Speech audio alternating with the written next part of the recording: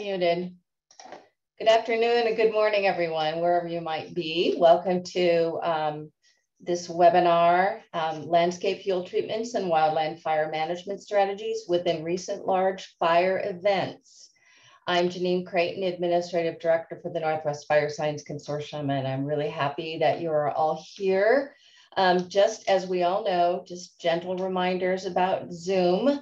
So this is a webinar, so you won't be able to actually ask any questions verbally, but please use either the Q&A or the chat, and don't be afraid to put questions in those areas throughout the webinar, and then at the end we'll have enough time for question and answer period.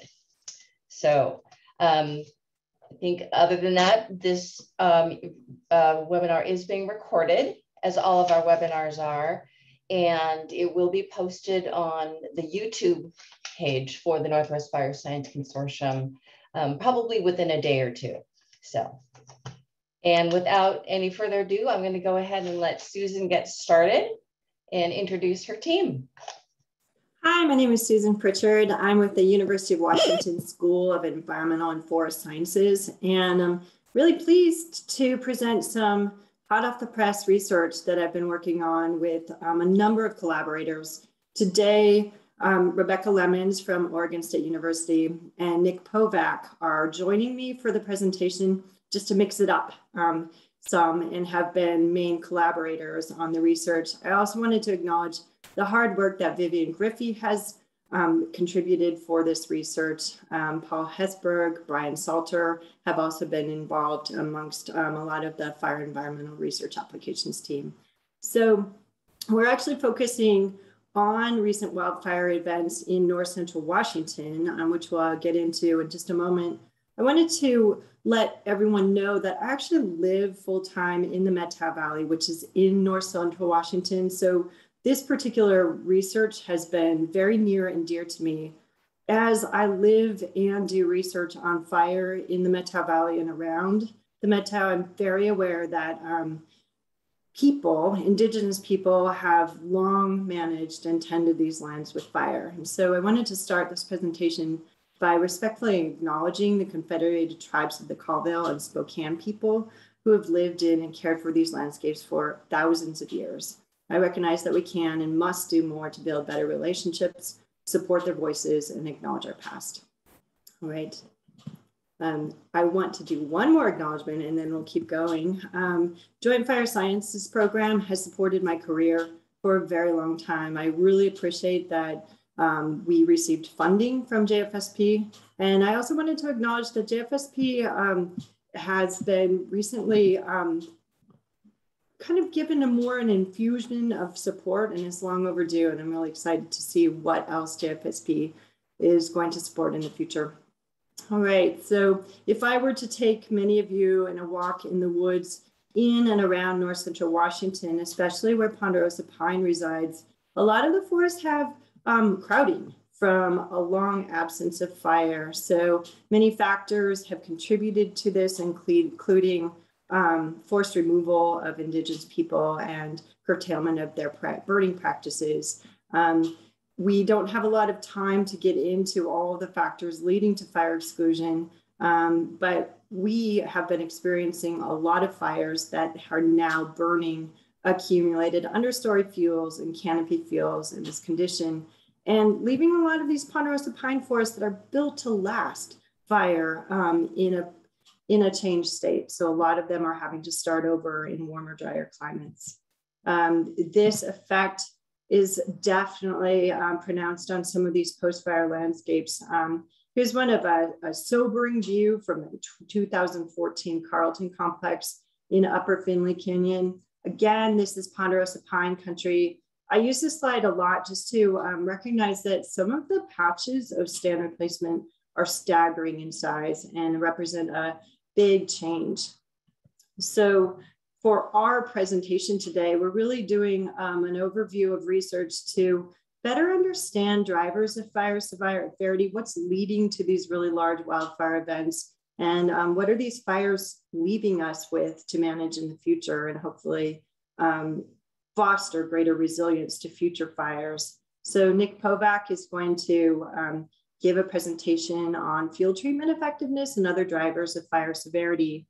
Rebecca Lemons actually got to do really great work study on firefighting effectiveness in some of these fires. So we can learn how firefighting response supported the efforts in these fires and what we can learn for maybe more efficient use of especially fire lines. And then I'm here to introduce the study as well as to provide you with some kind of lessons learned and next steps, as well as lead a Q&A.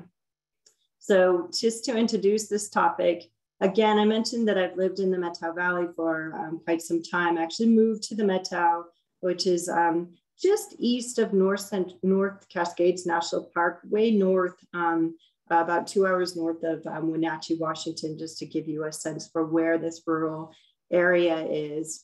When I moved to the Methow, it was partly because I'm fascinated by fire adapted forests. And so I have to admit that when the 2006 tripod complex fire blew up, I was excited about it. There was this excitement about, wow, this is a really large fire and I want to learn from it. And I mistakenly thought that this 175,000 acre fire right here near Winthrop was going to be the largest wildfire event in my career.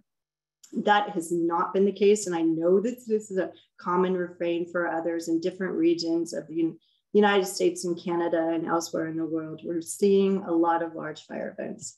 So I wanted to kind of bring you through my experience and our experience of these large wildfires in North Central Washington. Dina Kova and Saba Saberi from University of Washington really put together a very nice story map that documents a lot of the change that we've experienced in this region from wildfires from 1950 all the way to present. What I'm showing here is just a fire perimeter map for the wildfires we focused on in 2014 and 2015. Compared to the tripod fire, these were even much larger. And I quickly realized that, the tripod was just one of many fires, and 2014 and 15 represented a huge change for North Central Washington. This is what the fires looked like in terms of stacked up fires from 1950 to 2015 at the end of that era. And I'll just kind of show you in bar chart form how much things have changed since the mid 19th or 20th century. Very few fires in the 1950s, started to get more in the 1980s and 1990s. And then things have really ramped up since 2000. Again, I recognize that many of you experienced this same pattern in where you live. We chose to focus on 2014 and 2015 and standout events. Since then, we've had some very large wildfire events too, 2018, 2020, and 2021. So this trend of large wildfires has definitely continued. Here is a map, again, from this excellent story map, just showing that compilation of fires that we've now had, especially since 1980 or 1990 in North Central Washington. And what I wanted to share with this map is that Gina and Saba put a really nice way of showing that recent wildfires, there's some reburn in this hatching mark. This is only showing the most recent year of 2021. But something that's very conspicuous about all these fires as they've layered on together is very little reburn to date. Fire excluded forests especially have been burning and then puzzle piecing together as the next fire event burns. So I'll just show you some of this in a burned area reflectance classification. So here we have burn severity imagery that is available with the first Landsat TM imagery in 1984. These are the burn atlas data from 1984 to 2000 for our area. Red is high severity, orange, moderate severity, yellow, low severity, and gray is unburned islands or very low severity. So we'll just kind of step you through this. And as you're taking a tour of all these fire events as they've stacked up on these landscapes, it's a smoke-free tour. Those of us who have lived in this region have experienced a very challenging set of summers from smoke, as well as the fire impacts to our communities. 2014 is when the Carlton complex hit. 2015 was a very large wildfire year for us, with North Star hitting the Colville Reservation, Tunk Block, Line Belt. I'll get into some of these fires with Nick's presentation. 2017, Diamond Creek.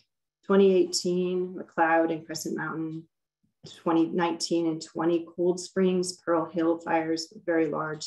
And we don't currently have burn severity imagery for 2021. It's still being processed, but we have another puzzle piece here and here. So in addition to just showing you how these fires have bumped into one another for the most part, I also wanted to point out that non-forest areas, there are some forests here around Omak and Okanagan, but a lot of it is actually in grassland and shrub steppe. We're seeing lower severity.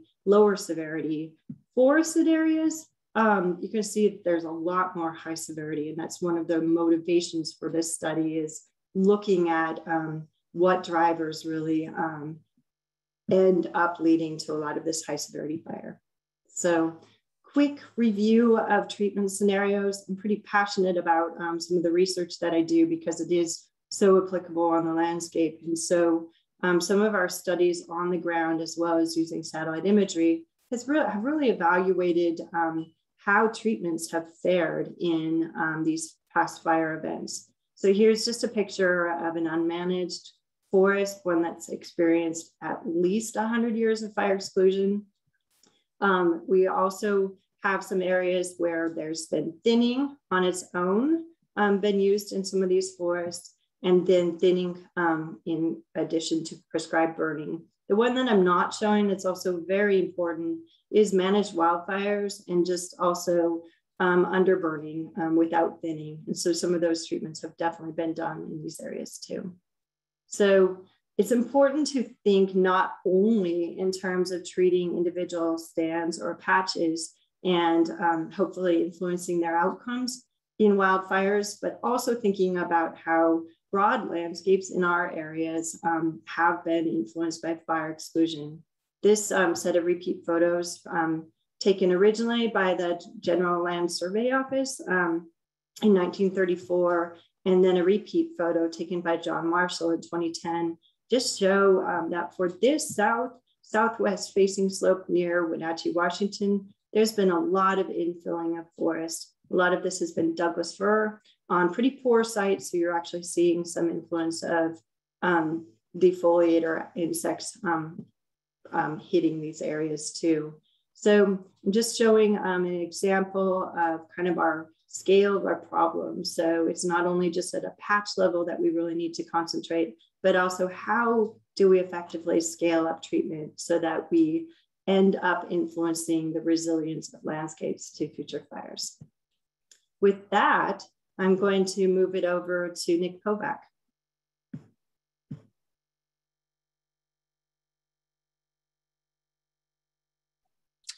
You'll do the slide for me, Susan? Yeah, okay. Hello, everyone. Thanks for taking time out of your day to better understand some of the research that we've been doing. Here, I'm going to show you the sort of broad modeling we've done to kind of better understand the kind of main factors that are driving patterns in fire severity. And here we selected out the 2014 and 2015 fires in north central Washington. Next slide. Here's a map of those fires. Susan kind of showed them in context with the broader sort of history of fire in the area. You can see that they, at the time, these were sort of the back-to-back most exceptional fire years in modern history until 2020 and 21. But you can see they span a pretty broad geographic region, and inherently in this area, that means they span a pretty broad environmental gradient, climatic gradient. So we're getting a wide variety of climates, different biophysical conditions across these areas. And, these are enormous fires. And a lot of times these large fires are associated with sort of like catastrophic ecological impacts. And we indeed do see that in a lot of the area, but we do also see a lot, sort of patterning in the severity. So we have here fire severity, low severities in green, all the way up to high severity in red.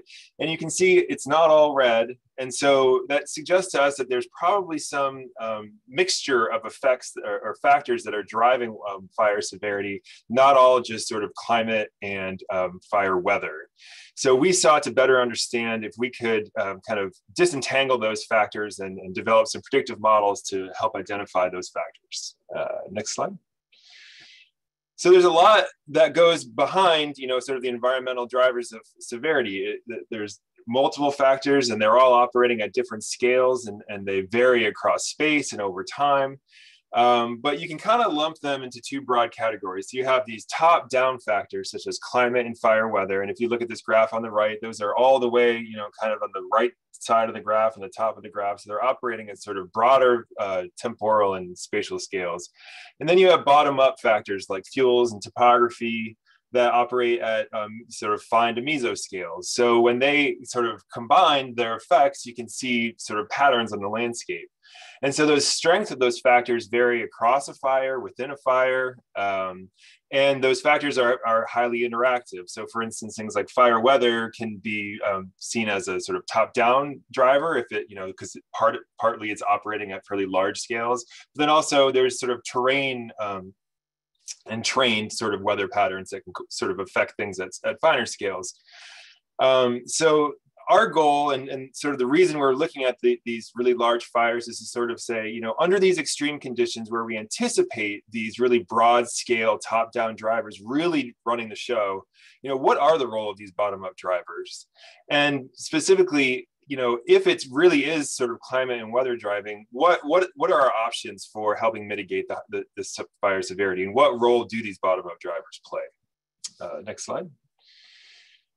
So so how can we disentangle these roles? So we're going to focus here on specifically in the modeling on this idea of variable importance. And variable importance essentially says how much influence does a variable have on the response? And here the response variable is fire severity. It's a satellite derived version of fire severity. It's RBR, a relativized burn ratio.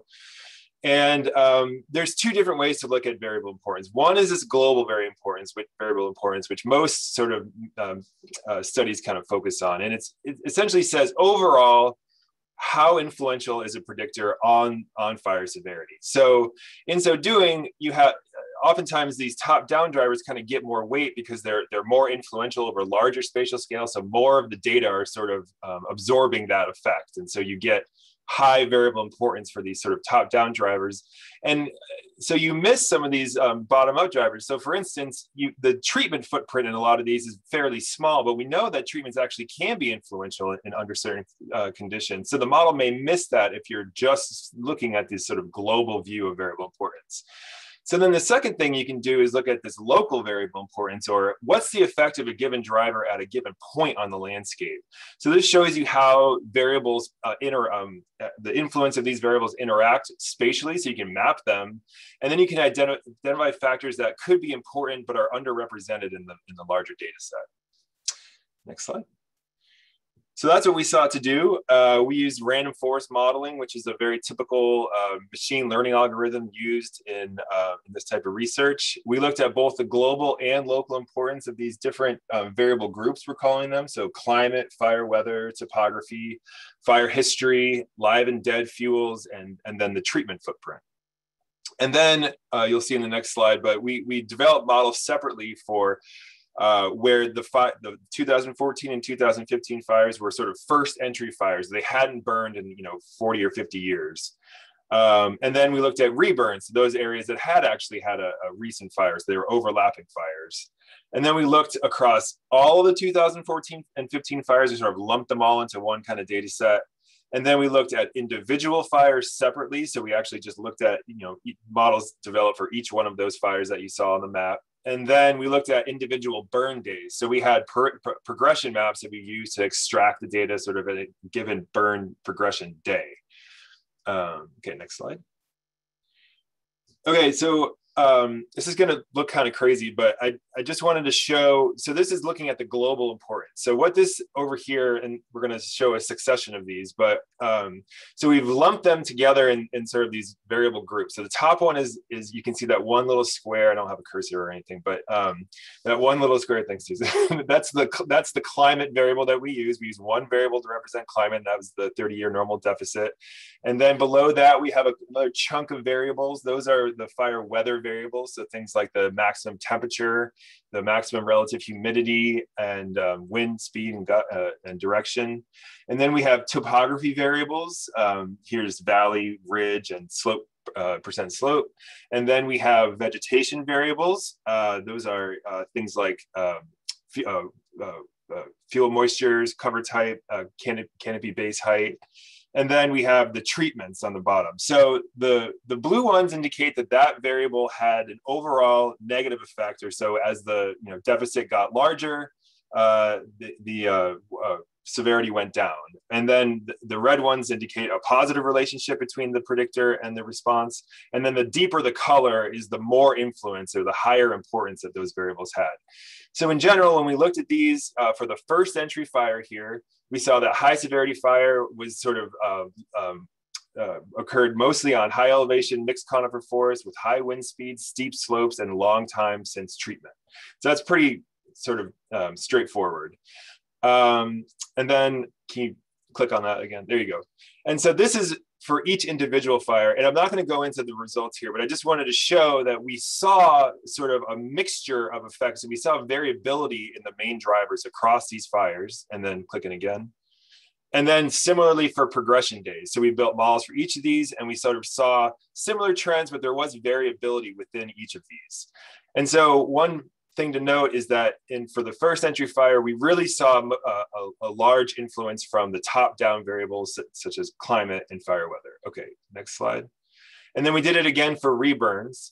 And this is just to note that what we found essentially was that there was a less of an influence of the top-down drivers and more of an influence of these bottom-up fuels drivers and past fire history drivers. So the more intense colors are kind of coming down below, which are represented by the bottom up variables. And so fuels played a larger role. Just want to introduce this NDMI, which is a spectral indice. It's based off of Landsat, but essentially is about the density of leaves, essentially. And it also tells you something about the dryness or sort of the droughtiness of a given pixel. And we're going to see that play out again next slide. And again, yeah, okay, good, great. So that was the global importance. So now we talked about local importance. So you can actually look at individual points on the landscape to see how influential each of the variables was on fire severity. And so on the left over here, we have the fire severity for that given fire. So that's the observed fire severity given the RBR index. And that's kind of for reference. So you can kind of compare these maps. So then the sixth panel over on the right, we have the local importance for these different groups of variables. So here we have live and dead fuels, topography, fire history, and then on the bottom we have the management variables, climate, and then fire weather. And so you can see the redder you are, the influence of the variable was to increase fire severity. So it had a positive influence on fire severity, meaning that it burned hotter because of that variable. And the more blue you are, it means that the less fire severity you had because of the variable. So it reduced fire severity because of that variable. So you can kind of make out some of these patterns by just sort of observationally looking at these, and then we'll get into some more statistics. But here we had a mostly forested, this is for the North Star fire, it was mostly forested. We have, you can see that sort of pocket of high severity fire kind of in the middle, and that was largely driven here by weather and climate. And so there was probably sort of a, kind of a progression day with sort of high winds, and that occurred in kind of a more cooler sort of moist mixed conifer forest. And then you can kind of see the role of topography a little bit. It's kind of isolated, more localized, and you can see that high severity fire generally occurred on the steeper slopes. Okay. Oh, and then, go go back. Oh, never mind. It's okay. You can see it here. Oh yeah. So yeah, you can just see the management. You can see that the management in general has a small footprint, but mostly it's blue, which indicates that treatments were actually having a influence of reducing fire severity at those locations. Okay. So here's the stick pin fire. This is sort of the most northeastern fire. And here you can see that climate and weather was driving that huge high severity event in the middle. And this is sort of the cooler environments, probably more cooler dominated forest types. And you can kind of see in the top right, there was a little impact of fire history where you have some of the blue overlapping the previous fire. So that previous fire actually helped reduce the fire severity in that location. Okay, next slide. Here's the Wolverine fire. This is sort of our most westerly fire. It was in the North Cascades National Forest and is definitely the coolest shaped fire I've ever seen. You can see there was a lot of high severity fire, but the weather was actually kind of, it wasn't super intense weather. There was some impact of weather in the sort of the northeast and the eastern portions, but it was largely driven by fuel, as you can see in the top left. And then there is some impact of fire history on the right. You can see the blue there indicates that that previous fire was mitigating some of the high fire severity. Okay, and next slide. And then the Carlton complex. So this was the largest of all of them. And on the left, you can see those huge stretches of high severity fire. And most of this was sort of in a sort of non-forest condition, but where there was forest, you can see the severities there. And where there was forest, it was really weather that was driving the high severity fire here. But you do see localized effects of management on the bottom left there, where you have those polygons indicating past treatments, and it's mostly blue, although there are some areas where it's orange and red, which indicate that severity was actually larger there or higher there. Okay, and next slide.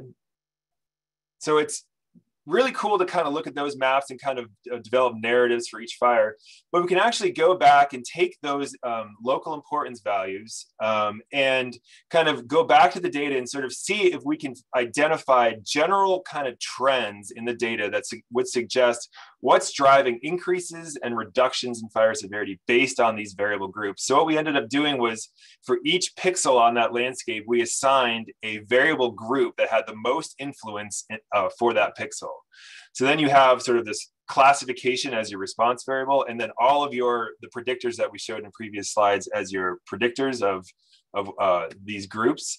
So what we can do is so this is for first entry fires. And what you see is the first cut of this decision tree is the deficit. So it's a climatic variable. So climate was is the main variable that's driving this.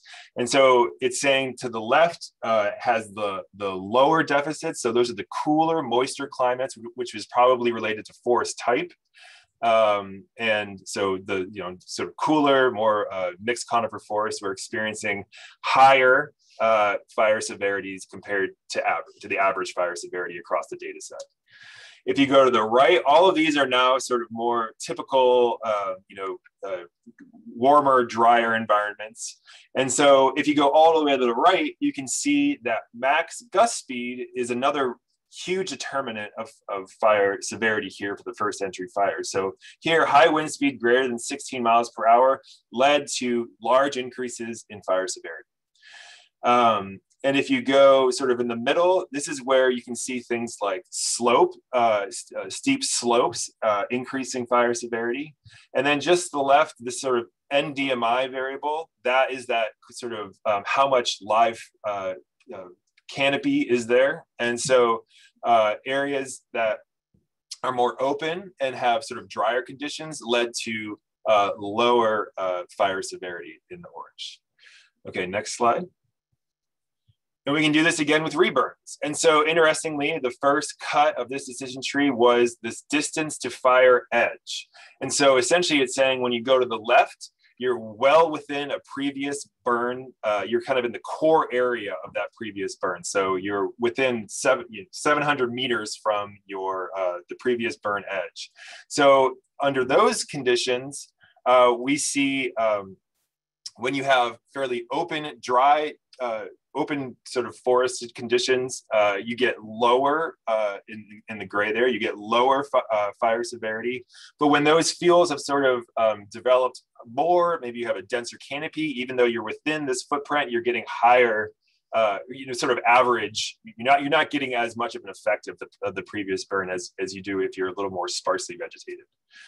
And so on the right side of that graph, if you're near the previous burn edge or outside the previous burn edge, sort of this is what this is representing. And then so if you go all the way to the right, even though you're not within a previous footprint, but if you're dry and you have a sort of open forest conditions, you have lower burn severity. And then in the middle, you can see different things like the NDMI and then the max relative humidity. So where humidity is sort of, if it's lower, so that would be sort of where it says dry fire weather, you get higher severity. Yeah, so lower relative humidity is drier, so that led to higher fire severity. And then when you go to the left there, you have more of like moderate conditions. And so when you're with the TS wildfire, what that means, the time since last wildfire. So if you're in a previously burned patch within the last 3 years, your fire severity actually goes way down. So and then, okay, next slide. And then we can look directly at treatment effectiveness. So this is the same kind of local importance, but here we're looking specifically at each different treatment. And so on the left, you have things like clear cuts and clear cuts with broadcast burning, pile burning, thinning with pile burning, thinning with mastication, thinning with underburn, and then underburn only. And so the gist of this is to show where you have the red on top means that those treatments generally led to higher fire severity, and the blue means they led to lower fire severity. So each one of these treatments had a mix of having a positive and negative influence in fire severity. Thinning and underburning had a way more effective reducing fire severity compared to the other treatments to the left, such as clear cutting and broadcast burning. So that indicates that we are actually seeing, when you're just looking at the treatment footprint, we actually are seeing a good effect of management. Okay, next slide. I just have 2 more slides. So this is one more of those sort of decision trees. This is just looking at the treated areas.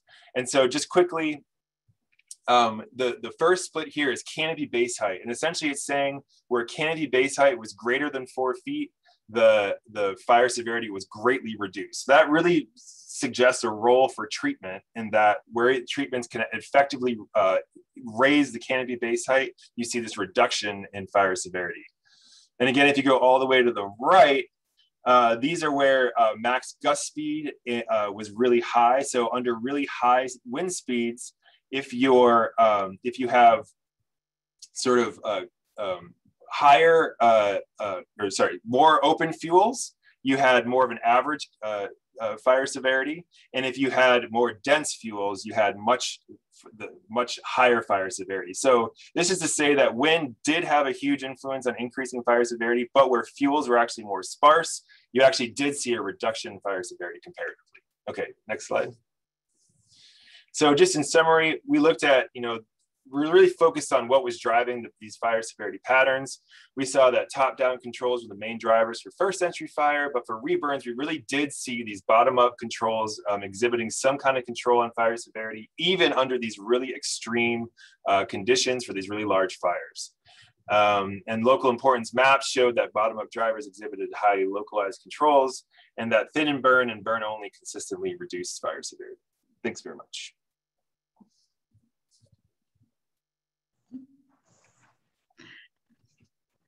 Hi again, I'm Rebecca Lemons. I'm going to talk today about the evaluating a methodology for measuring fire line effectiveness. Go ahead, next slide. So real quick, fire lines are an integral part of fire management and help control wildfires. But like with everything, they have costs associated with them, such as money, time, human resources, and also environmental factors such as erosion and spread of invasive species. It's important. What's important is if we can evaluate these fire lines, we can use those results to help understand and compare suppression of estimates, any potential ecological impacts, as well as help inform rehabilitation strategies for after fire events. Next. So last year, Gannon ETL came out with a paper suggesting 4 metrics for evaluating fire line effectiveness. He suggested suppression effort, which is just evaluating the amount of fire lines per the fire perimeter, and overall fire line effectiveness, which is evaluating those fire lines that actually held against the fire versus the actual total amount of fire lines. The gauge to total fire line ratio, which is the amount of gauge to your total fire lines, and then the held to engaged fire line ratio, which is held fire lines to fire line. The amount of held fires lines to those engaged. It's important to note with his methodology, he relies on 2 inputs, which is fire perimeters and fire lines. And he also incorporates a 50-meter buffer around those fire perimeters.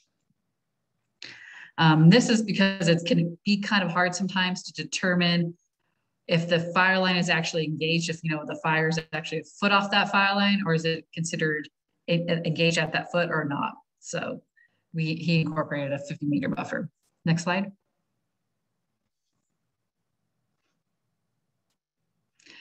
So we really wanted to understand how effective or how robust Gannon's methodology came up with.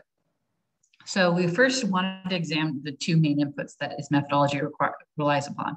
So we wanted to understand, how does fire line accuracy affect fire line effectiveness results?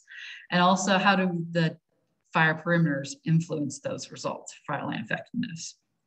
We also wanted to examine that buffer size that I just mentioned that Gannon incorporates into his methodology. And then we also, lastly, wanted to look at burn severity. Nick had a lot of great points in his previous slide about how impact burn severity is. So next slide. So for this study, we looked at 13 different fires through Northern Washington. We incorporated 2014 to 2017 fires, and they span from 1,900 to 104,000 hectares. Next slide. So for testing fire line accuracy, we really closely followed Gannon's methodology he set out. And what we did is we manually went in and corrected fire lines using ArcGIS for the spatial inaccuracies that we found, as well as misclassification and duplication errors. We focused on using just 3 fire line types, which were bulldozer lines, which is one of the most common types that you see. And those are using, for real quick, bulldozers that help clear out fuels in areas, often widening the original pathway. Hand lines, which send in fire crews using hand tools to help remove those fuels. And then lastly, we looked at road as complete, which are often established roadways and really require minimal or no additional work to already have fuels removed. Next slide. So for testing fire perimeters and buffers, we used 3 different types of fire perimeters. We looked at fire perimeter that came with, that were associated with those fire lines that we received. We also looked at MTBS, which is that monitoring trends and burn severity database. And then the soil burn severity, the SBS. And for the buffers, we went and modified his 50-meter and tried different metrics. And we used 15, 30, 60, 90, 120, 240, and 480 meters. Next. And then lastly, when we test burn severity, we used the SBS from that burn area emergency response website. We used their same classification. We used only the corrected fire lines, and then we used a 60-meter buffer. However, because of SBS, it doesn't incorporate all the fires, so we left out 9 miles North Star and Tunk fires. Next. So for this graph on the side, the best fire lines, because they have low amount of suppression and high effectiveness, basically a lot of low amount of effort for how effective they were. And then the worst one case is the red box, which is the amount that required a lot of suppression and really weren't effective. So when you're looking at this graph. Now our results showed that actually small spatial inaccuracies had little to no effect on the results, which is great because it shows that Gannon can be really robust in that math. It's really incorporated because of that buffer that he incorporated that helps with that robustness. But what we also found was misclassifications had a dramatic effect on your actual fire line length. For example, the Renner fire, when we went back and corrected those misclassifications, increased its total fire line length by over 50%. And you can see it went from this nice low suppression, high effectiveness fire, and it moved actually into this high suppression, low effectiveness event. And this is a part of the Kettle complex. And we found similar fires with Graves Mountain and Stickpin. They had similar misclassifications. Next. So for the results of the fire perimeters, fire effectiveness is highly dependent on your fire perimeter. It should make sense. There's only 2 inputs. But what we didn't make a note of is we found that the SBS was probably one of the most reliable fire perimeters out there. And that's because it has an additional field verification during its construction process. MTBS had a tendency to dissolve the unburned patches. As you can see in Carlton, the MTBS fire perimeter filled in that hole saying that had burned when it hadn't. Next. The results from our examining buffer size, we found that increasing your buffer size will actually produce an increase in effectiveness, those lines that are held and lines that were engaged, which can be very untrue. So you can really skew your results saying they look better than they actually are if you choose the wrong buffer size. So in that corporation, we want to choose buffer size carefully based on what the inputs you are putting into Gannon's methodology. Next. For our results for our burn severity, we found that low severity areas of the fire had low suppression efforts and handle high effectiveness, which is great. It's what you want to see. And we found the opposite for high severity, which was they required a lot more effort and they actually were a lot less effective for those events. But it should be noted that these were the dense mixed conifer forest fires that often showed that. So it ties into what Nick was saying earlier. And what we really want to take away from that is establishing fire lines in these areas that we really may know that are high severity, which can be difficult, I know, may not be use of practical resources. Next. And for conclusions real quick, we did find that Gannon's methodology is rather robust, but we really need to understand that your fire perimeters and your buffer size should be chosen carefully before you run through his methodology.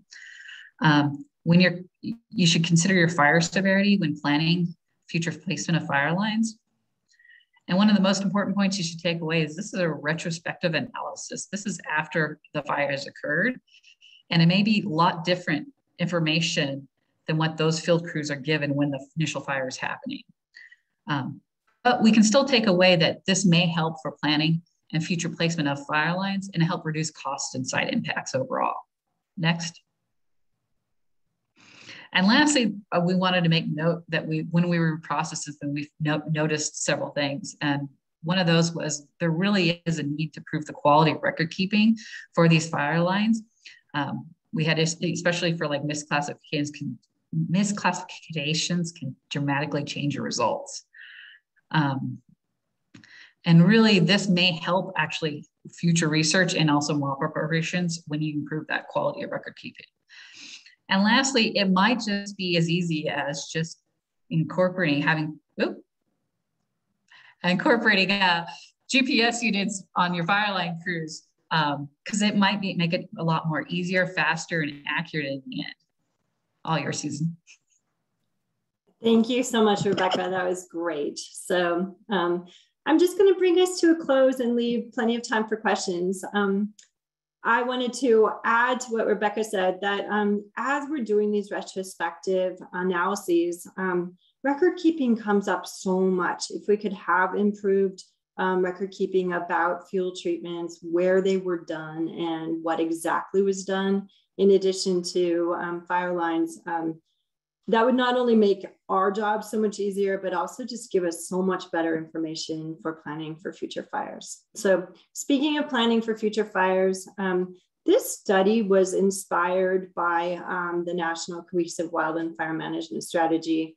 It's an excellent all hands, all lands approach to basically getting ready for future wildfires and climate change across the United States and other regions. So I wanted to just end by saying that we really were aware as we designed this study that we wanted to help inform how to go beyond just single management units and inform restoration strategies for greater resilience. So within that, there's kind of these three legs to the stool approach to all hands, all lands. The first is restoring and maintaining fire adapted landscapes. Second, build and maintain fire adapted communities. And third, promote safe and effective wildfire response. So really our study focused on restoring landscapes and then promoting safe and effective response. So I'm just going to end with some implications around those. So first of all, I think that you've gathered that we really did have this opportunity to look at extreme fire weather and very large fire events. One of the questions that I had in it after the Carlton complex hit was, is there any type of treatment that's durable to that type of fire event? And the happy news is that actually restored forests that have resilient structure. So as what Nick was saying, higher height to the canopy base, and then also reduce surface fuels really make a difference for these trajectories of these forests, even in extreme fire weather. There's no way to fireproof a forest. Some areas will actually not fare well in extreme fire weather, but it definitely hedges our bets. The other thing that we just really saw very clearly is that even though these treatments work quite well, the scale of them is absolutely insufficient. They were a drop in the bucket. I think you got to see some of that with Nick's slide showing the management history.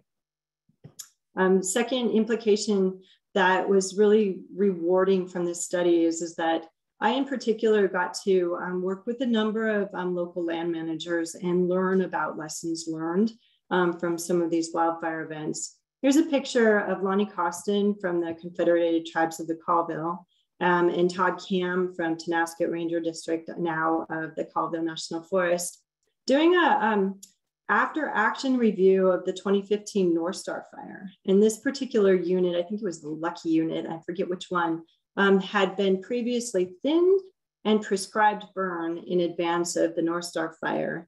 When the North Star fire was kind of barreling its way north under wind, crews, local crews, were able to go out to this unit, which is on the Tonasket Ranger District, and do a very patient, careful, prescribed burn in the middle of summer in fire weather that protected this area. It also changed the flow of fire away from some communities.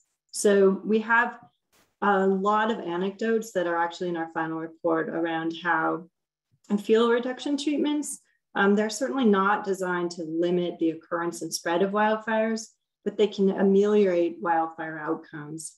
Strategic networks of these fuel treatments can provide defensible space in some areas, as was the case with this interface fire. Finally, I was really excited to work with Rebecca and Becky Kearns on the monitoring fire line effectiveness. We really wanted to do something that helped inform safe and effective response. And so we were pleased with the Gannon method. It's Rebecca did all this painstaking work. And at one point she said, oh my gosh, that was so much work to find out that I didn't need to do it. But thank you, Rebecca, because I think that this is a very durable method and can really help us in the future understand how we can become more efficient and cost effective with firefighting methods. I'll just also underscore what Rebecca said, that these fire lines, the constructed fire lines, are no small amount of fire lines. I believe that in the 2015 and 2014 fires, there were over 1,000 kilometers of bulldozer line constructed. That has consequences for invasive species such as cheatgrass. And so we need to really think about where and when we might apply those. Future research. I'm pretty excited about the new interagency field treatment decision support system. It's great. So I actually was able to work with Brian Salter on some strategic layers that basically what I'm showing here very quickly is 10% of treatments randomly located really just close to where the North Star fire was, near the Colville Reservation. 20%, 30, 40, 50, and 60. It was very exciting to make use of the new and improved IFTDIS for strategic evaluation of treatments and how they can influence, in this case, burn probabilities and flame length. So you can find more in our final report. I don't have time for it today, but I like this line of questioning, and I would love for some of our research to go forward on this question about how to make use of more treatments so that we can build resiliency in our communities and landscapes. I'll just close by saying that we've had just a staggering number of fires. What we're presenting today is really about first entry wildfires, as Nick called them. So a lot of fires burning fire excluded forests. Our future is about reburn. And so it's exciting to actually have some lessons learned from this study that will inform future fires that are going to be reburning past fires. And with that, I will close and ask for questions. Thank you, Susan. And we've got a lot of questions here. So I'm going to go ahead and just pull out some that from the chat. Most of them are in the Q&A, but there is one in the chat that came up about half an hour in. And Kathleen Roche wonders, did you differentiate fire effects from the actual wildland fire and effects from suppression, action, human ignited fire? And if not, would you expect to see a difference? I would love to be able to answer that question. And I will just say that I've tried very hard in the past to look for areas where there have been burnout operations where we could look at that. But I think I also need you to rephrase the last part of the question, Janine, to make sure I got it all. I might have, let's see. I can look at the chat too. Yeah, you might want to look at it as well.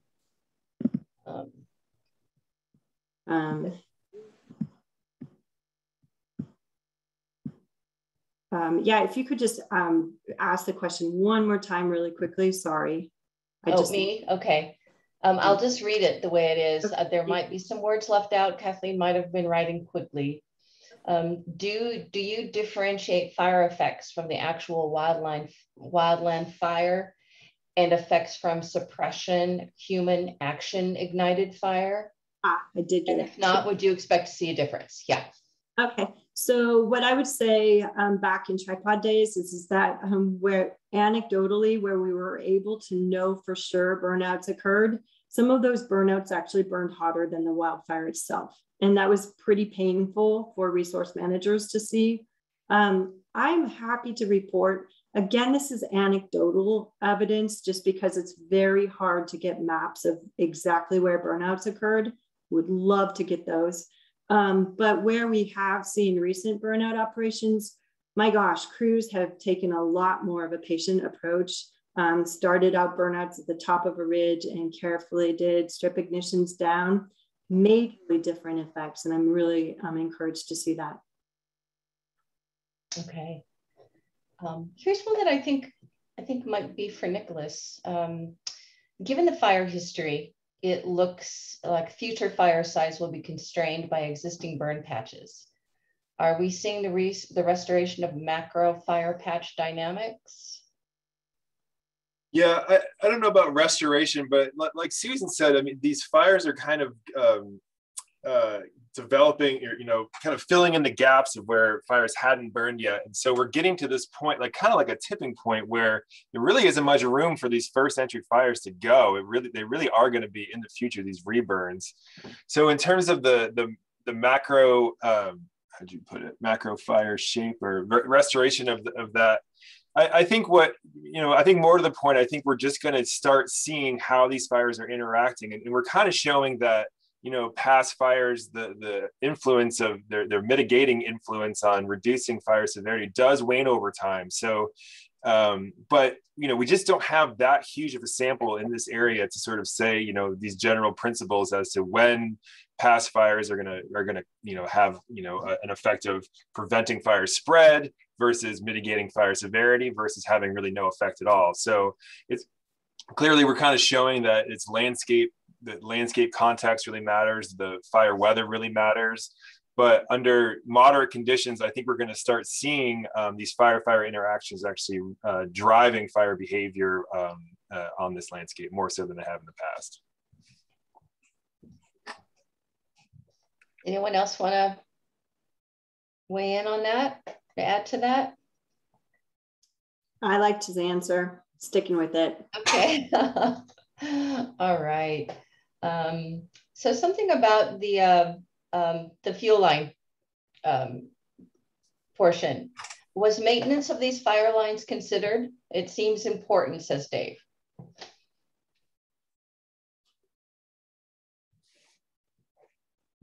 The problem is that some of those records are just not very good. So, I mean, when you're going to look at like fire lines, they are hit or miss how accurate they are sometimes. Some of them I found were really accurate, and other times, the record keeper, you were just like, this makes no sense.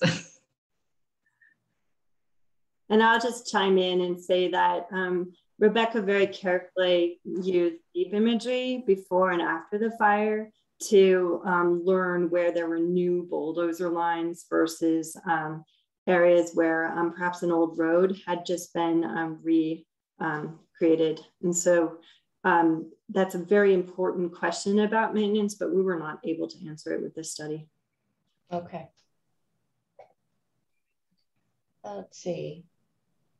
John Walker asks, can we develop formulas for small fuel line treatments that could result in more post-fire refugia?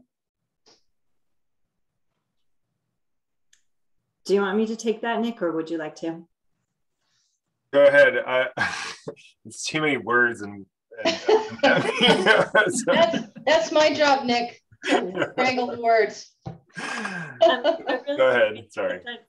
Coming back to strategic use of fuel reduction treatments, and Meg Bond from our local area once really reminded me that there is absolutely no way to fireproof a forest. And so when I think about fuel treatments, I always think about hedging our bets. Like, we don't know for sure they're always going to work. But one thing we do know is that there could be strategic networks. Some of these were actually created in the Tabasco Ranger District prior to the North Star that end up giving us a lot more options. For one, they might be so recent that they're barriers to fire spread. Two, they might allow crews to safely go in and do some careful burnout operations to corral fires or mitigate the severity. So I think that those networks are used really well by managers, but our science is still kind of catching up to that. I'd like to look at it more. Okay.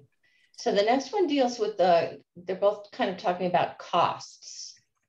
The fire line assessment seems to lend itself to cost benefit analysis. And was that considered? And you're nodding your heads. And then do you know of any costs associated with treatment areas? Well, I think that's kind of the whole point of the fire line effective method is to kind of really get at the cost, because when you have a big fire and you want to protect people's homes and livelihoods and other stuff going on, it's really hard to go, yeah, that fire line's not really worth it.